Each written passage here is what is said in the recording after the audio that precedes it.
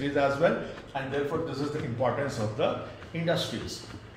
Now industries are of many types depending upon their various classifications. Let's come to the classification of industries. Like first kind is based on the raw material. Now which raw materials they are using. For example, if they are using the agricultural products, it is agro-based industry. Then suppose if they are using minerals, so they are such kind of industries which are mineral based industries. For example, suppose iron and steel industry is based on the minerals itself. So these are the this is the classification. Like another classification can be like the industry which are using the products based on the animals. Like suppose honey is made like this kind. Then another classification can be like on the ownership. Like some of the firms are owned by the government.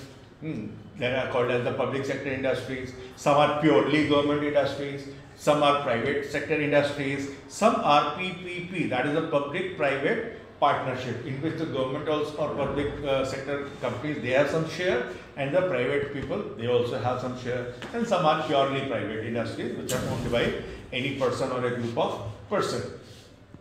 Now another classification can be like on the size of the industry, like larger scale industry, medium scale industry, small scale industry, cottage industry. That depends on the amount of the finance that is involved, and that involves among the how many persons are working over there and how big the size of the industry is in terms of the area that is covered. For example, iron and steel industry, that is the heavy industry. But suppose if the nut bolts are being made in any small unit, that can come under the small scale industry. Or suppose if some persons are making pickles kind of things, that comes under the cottage industry. So these are the various classifications based on the various type of classifications that we do.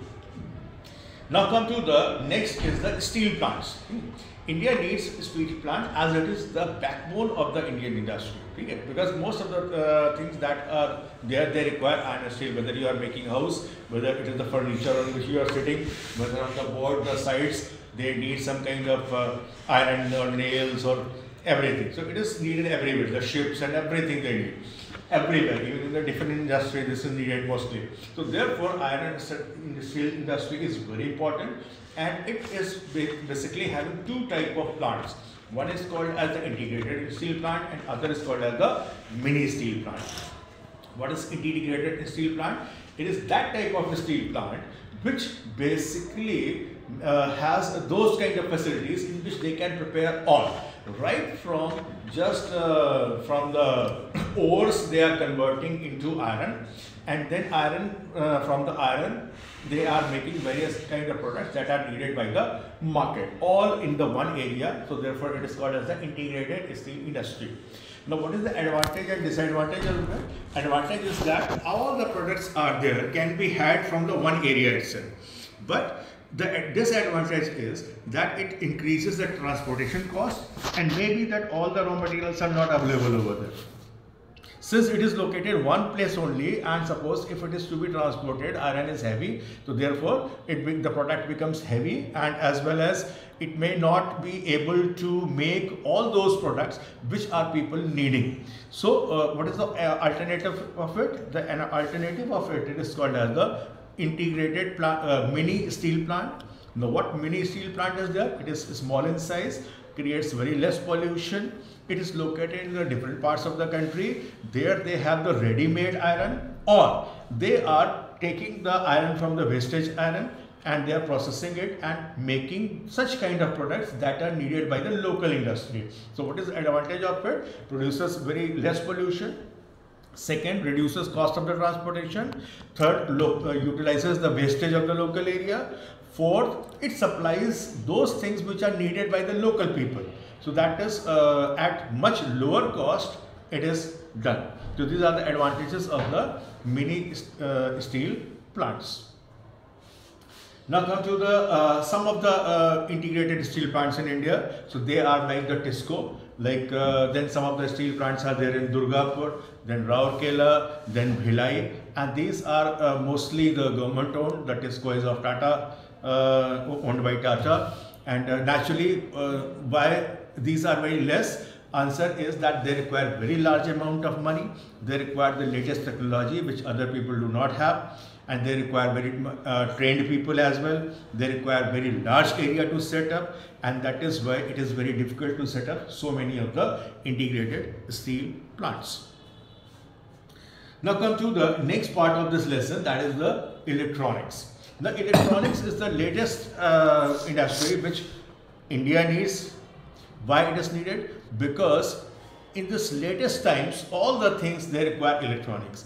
Whether it is the space exploration, whether you're making satellites, whether the rockets, whether even you are using transistors, radios, computer, laptops, mobiles, everything needs electronics, and naturally to depend on the others it is not good, and therefore India also has electronics industries. Now some of the companies, Indian government companies which make these electronic products, they are like Electronic Corporation of India Limited, like Uptron, and various other companies are there. These are the government owned companies.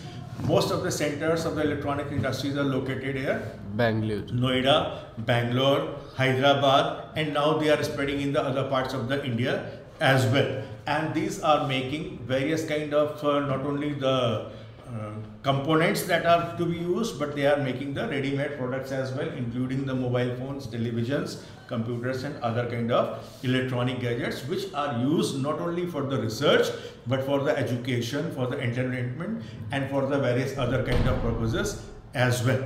And this is the importance of the electronics industry. The last part of our this lesson is called as the petrochemical. Now as the name suggests, petro plus chemicals, that means these are those chemicals which are made using the petroleum products. Petroleum products are also called as the mineral oil because they are taken out from the earth, but later on after converting it into various different kind of products like the naphtha, like the petrol, like the diesel and others, these products are also utilized for making some other kind of products, and these are called as the petrochemicals. And those industries which make these kind of things, they are called as the petrochemical industry.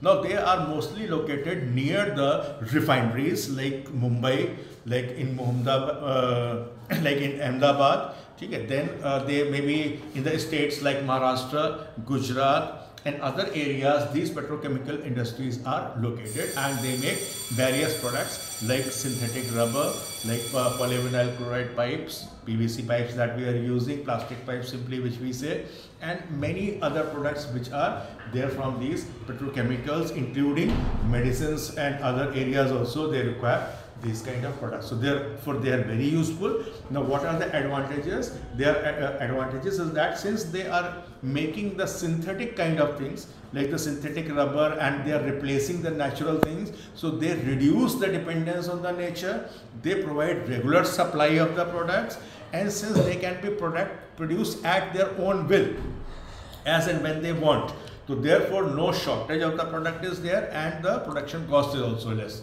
So therefore these are providing a very wide range of products, and this is all there in these two lessons. So I hope you have understood it very well. Yes.